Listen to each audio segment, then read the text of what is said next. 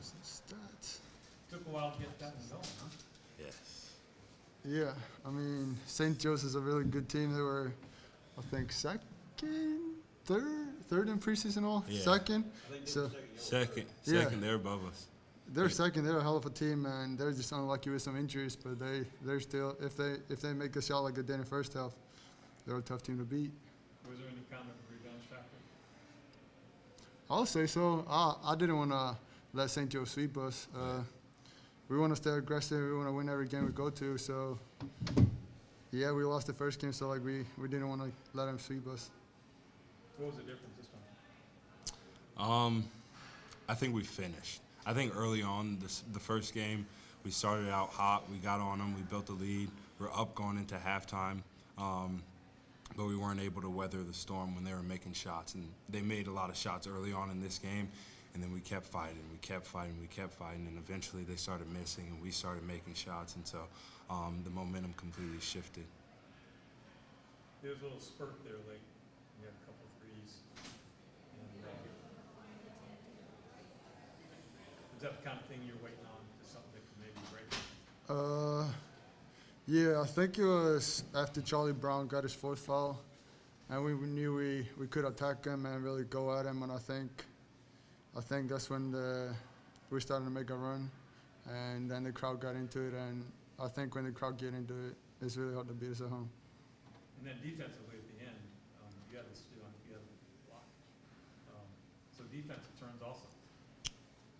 Yes, I think that's where it starts for us though, because we're confident in our offensive ability, and we're confident that we can score the ball, but. I think we've had success this year when we defended the best, and so we know that we're going to be able to score down the stretch, but it's about getting stops and more importantly rebounding. And so we're able to get stops and get the ball back, and that's huge for us, especially late down the stretch. I mean, just looking at the stat right here, I see in the first half they're shooting about 40, 42, 45 from three, and in the second half it drops down to 15 and 29. So like we said, it's just that defense second half. They got us going and got us the lead. Do you feel like you guys are getting set up for the stretch run here? I guess 4 or 5 games left in the regular season. Yeah, I think we're prepared. I mean, any game we go into, I think that's what the coaching staff does a good job of doing for us, making sure that we're prepared. And I think we're going to be prepared down the stretch. We were prepared early on in the 8-10 play, and I think we're going to be prepared down the stretch as well. This is another example of tonight you guys having balance, and Kellen didn't have a great game, but offensively, but you guys can kind of make up for it. I mean, yeah, we got 6 or 7 guys that can score the ball, and it wasn't like Kellen was having an off night tonight. They were overplaying it every time, so he couldn't get a lot of shots up. But his defensive effort on Brown in the second half was amazing, and just through the whole game.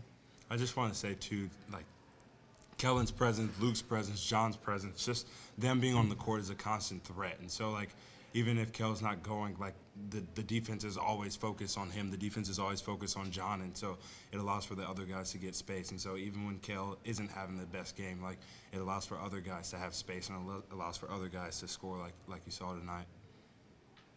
How would you describe the atmosphere? It was amazing. I mean, I wish it could be every game like this. It would be amazing, but not to take away from the fans. They've been amazing this year. Also, we've been having a lot of sellouts, and Yes. I think it's just like the fans want to see when we're doing well, and I think we're doing really well this year. So hopefully, just keep it up next game against Dayton, and then against St. Bonaventure too. Sure. Does it add anything when Steph's sitting right? Oh yeah. And that's what we joke about, because like the last few times that Steph has came, like the crowd has diminished at halftime, because he's left at half, but he stayed the entire game, and that the second half was incredible because of it. But I mean, you guys know, like, what Steph means to Davidson. Like, he's done so much for our program, so anytime he comes, like, the fans are going to be crazy, and the fans are going to be there, they want to see him. So it's always awesome to have him back. I think it's also amazing just to see him on the sidelines. Mm-hmm. If you look at him when anyone scores, he's going crazy like nobody else, like in the stands. And it just shows his care for this program and everything he brings to this program is amazing. Anything else? Yeah, one question. These uniforms, is this gonna be a constant? Or is this just a one-time? Yeah, we're gonna change school colors. We don't know yet. We can't disclose that information. I think it's gonna be a one game, Yeah. but Every game. I mean I feel like it doesn't matter. It's just as long as we bring everything. Yeah, I know. I'm playing with you too. What an incredibly special environment. My goodness. And I thought it was a heck of a basketball game. I thought St. Joe's played superb. For them to be beaten 21, 30 points, whatever they lost to St. Bonaventure the other night, and then come back and fight like they did, that's a testament to Phil Martelli. A great testament to Phil Martelli.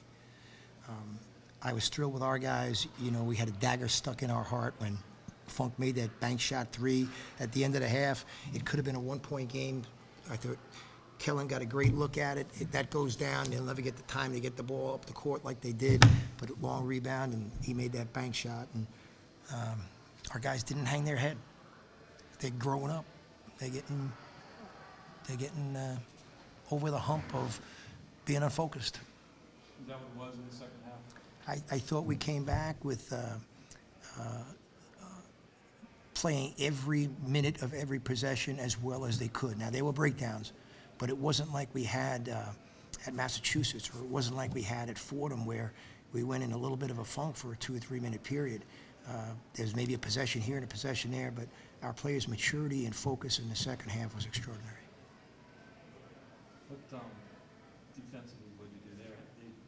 I think you know what I thought was getting Charlie Brown in foul trouble was one, and the second thing was fatigue.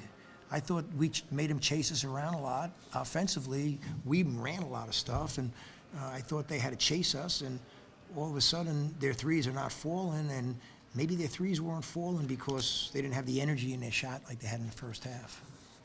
This is another example of Kellen has an off-day game offensively and having guys pick him up.